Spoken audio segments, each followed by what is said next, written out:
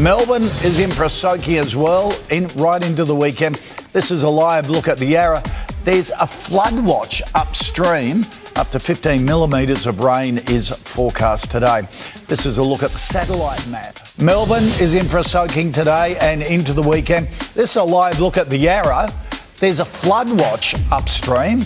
Up to 15 millimetres of rain is forecast. This is a look at the satellite map. Melbourne is in for a soaking today and into the weekend. This is a live look at the Yarra. There's a flood watch upstream. Up to 15 millimetres of rain is forecast.